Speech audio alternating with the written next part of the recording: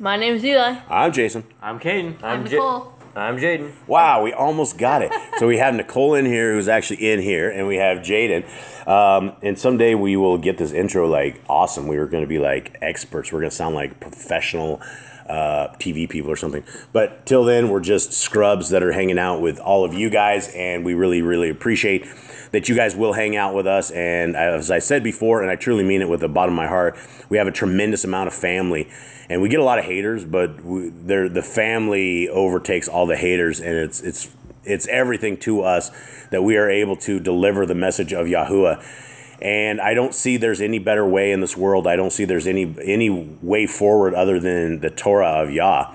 And salvation always begins where, Jade? At the stake or the tree, the cross. How is that? How is salvation delivered to us? Why? By believing in the name of YHWH HaMashiach. Right, and then what is that? What else do we do? I mean, he has repentance for us. We follow what he said to do. We believe what he said to do, and he said to follow the Torah, which was his father's words, and we have repentance through his father, through Yahushua. Repentance, and then does that give us a license to just get off the beaten track, beaten trail every little bit? No, because if we say our sorry, that means we are truly sorry. We don't want to do it again. If we keep doing it, say, I'm sorry. At some point, it doesn't mean anything. It means that we're taking the lashings across the back of Messiah Yahushua from 39 to like we're continuing on his lashings because that he took for us. The blood that he shed for us was because of our sins, and it is by his stripes that we are healed. And our Creator has not only provided a guidebook for us for life that breeds life, it breeds success, it breeds blessings, it breeds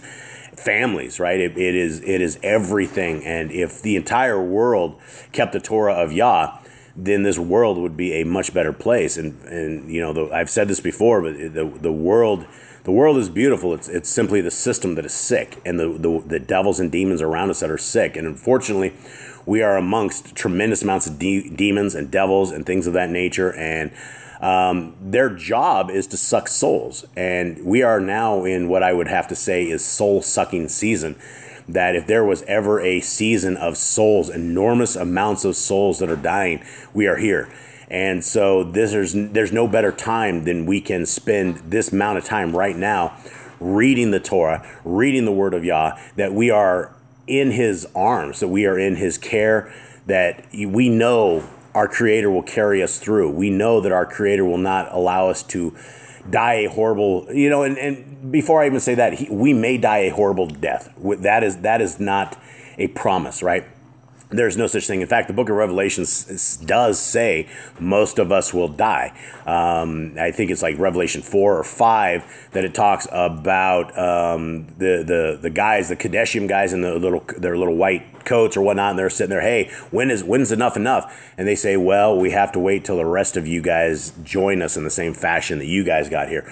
So the end may not be something that we wish, but the end is only the beginning for us, because we will simply be crossing over. And, you know, we may all sleep until the last trump, or like I've been praying for a very long time now, is I wish and I pray that I do not sleep, that I'm able just to cross over, and that I can continue on this fight.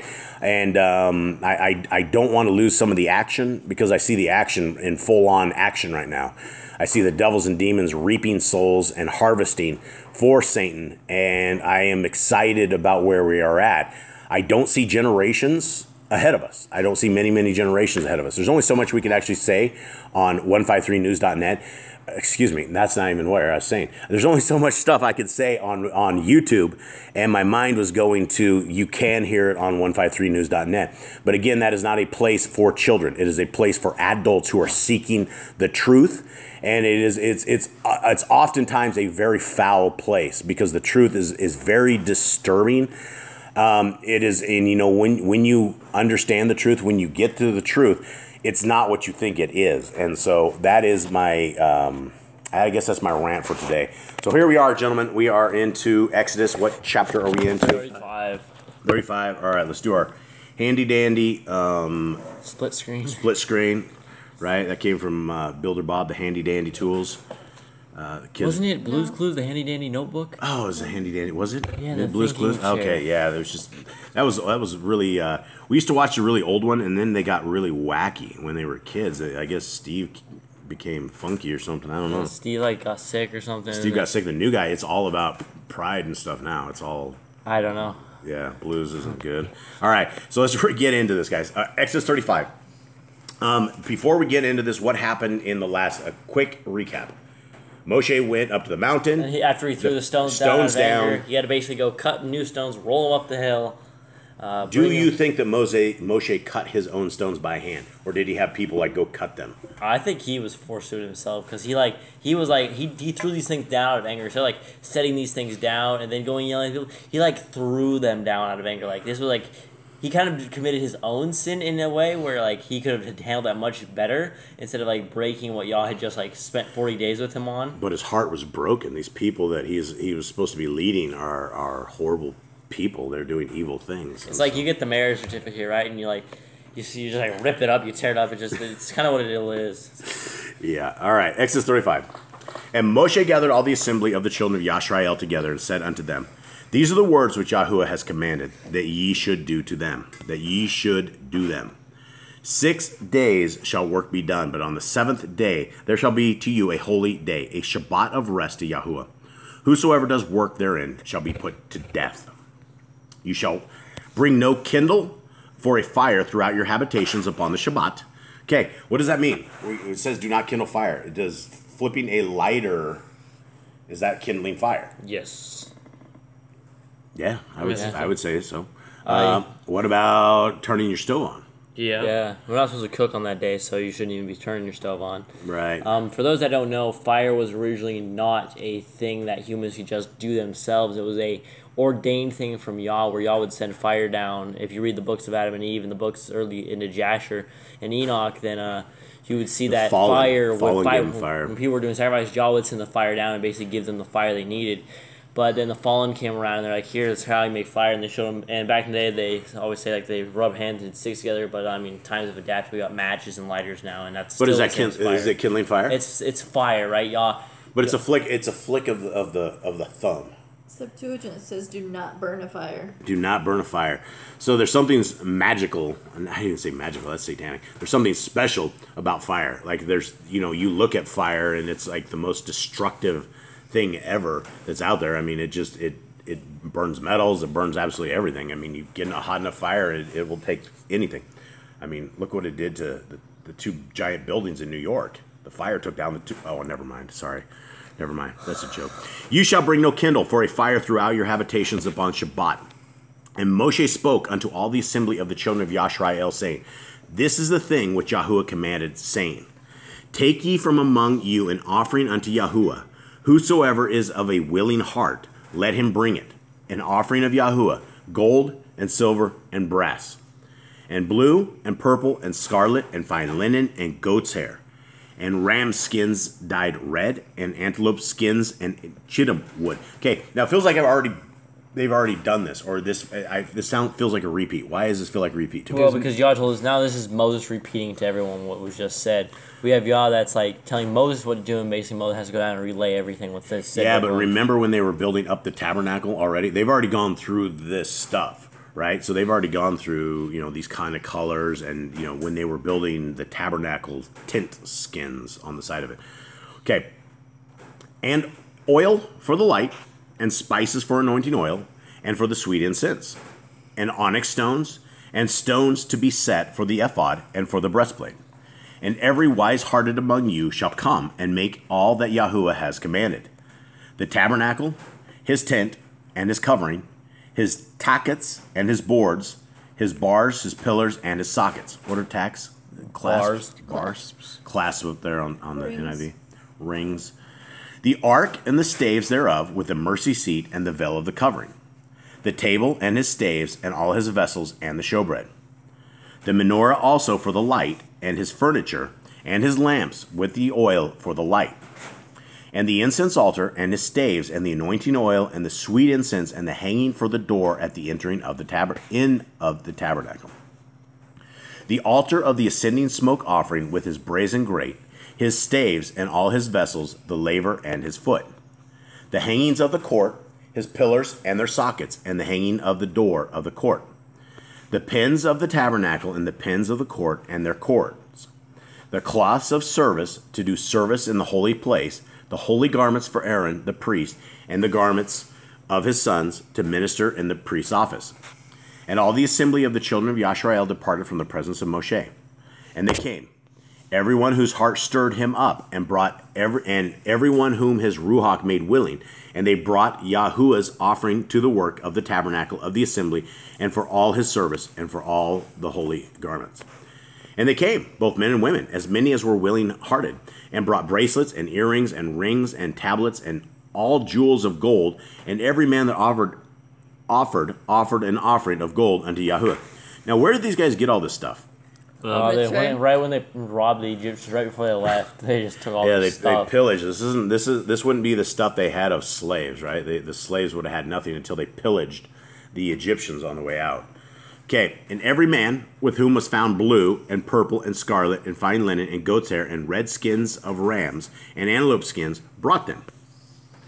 Everyone that did offer an offering of silver and brass brought Yahuwah's offering, and every man with whom was found chittim wood for any work of the service brought it. And all the women that were wise-hearted did spin with their hands, and brought that which they had spun, both of blue and of purple and of scarlet and of fine linen. And all the women whose hearts stirred them up in wisdom spun goat's hair. And the rulers brought onyx stones and stones to be set for the ephod and for the breastplate, and spice and oil for the light, and for the anointing oil, and for the sweet incense. The children of Yashrael brought a willing offering unto Yahuwah, every man and woman whose heart made them willing to bring for all manner of work which Yahuwah had commanded to be made by the hand of Moshe. And Moshe said unto the children of Yashrael, See, Yahuwah has called by name Beth Esel, the son of Uri, the son of Kori, of the tribe of Yehudah. And he has filled him with the Ruach Elohim in wisdom, in understanding, and in knowledge, and in all manner of workmanship. I don't know why this feels like I've already read this. Didn't we already talk about this guy? Or Yeah, we were talking about this You already guy, said he chose that guy. Yahuwah told Moses, and Moses now relaying. Feels like deja vu. Okay, this is. I mean, we've read through this, but the problem when we read this so many times, we don't know where we actually read it, how many times we read it. It's just it's there. We've read it. Okay, and to devise curious works, to work in gold and in silver and in brass, and in the cutting of stones to set them, and in carving of wood, and to make any manner of cunning work. And he has put in his heart that he may teach both he and Avole, how do you say that? Let's see, Aholeva. Aholiab? Yeah, the son of Achamek of the tribe of Dan. Them has he filled with wisdom of heart to work all manner of work, of the engraver, of the cunning workman, and of the embroiderer in blue and in purple and scarlet and in fine linen, and of the weaver, even of them that do any work, and of those that devise cunning work. All right, so that ends this chapter. Didn't we already build the temple? Didn't we already do all this stuff? I think he was getting instructions on how to build it. Yeah, he got the instructions. No, because it said before that all the people brought all this stuff before too. So maybe they're like stocking up or something. Maybe they need more. Maybe they need more. Moses was already in the tabernacle. Yeah, Moses was in the tabernacle, wasn't he? Mm-hmm. Are we sure? Yeah, because the cloud. Oh, right. The pillar of the That cloud was a came down. tent of appointment, Tent of appointment. which I don't think is the tabernacle. It's a separate thing. Okay. Yeah, so this is why all of us need to read the Torah and try to figure this out. So I don't know, maybe our thumbnail was wrong or something on that one that we had the actual tabernacle. But the tent of appointment had the exact same color. Everything kind of had the exact same stuff. So that's something we need to figure out. I guess we need to figure out what is the difference between the tent of appointment and the actual tabernacle. And because, yeah, Moshe was already in there. Pillar of cloud was over the top of it. And from what we knew, the cherubim, he already had the ark in there separated. So I don't know if the tent of appointment is like completely different than the tabernacle. That's something for us to figure out and try to figure out for all of you guys. So we have a ton of verses we need to add from the last chapter. We add that. And we hope that you guys are well. We appreciate your guys' time. We thank you guys very much for sitting around, listening to us. If you made it to the end of this, thank you guys very much. Much love to you out there. And anybody have anything to add? I just hope you guys have a blessed rest of your week. This should be coming out, I think, on a Thursday, so you guys should almost be on the preparation day. Yeah. So, just hope your week has been blessed, and that if you could pray for our cow, if our cow's still around by the time this comes out, If you guys pray for the cow. It'll probably be over by the time they hear this, unfortunately. But yes, if the cow's still alive, please pray for our cow. I hate to have people pray for our cows, but it is one of those things that humans are very vulnerable when it comes to their animals, and our cows are our pets, and we love our cows. So, all right, everybody, thank you guys very, very much. We will see you guys on the next episode. All right, Shalom. All right.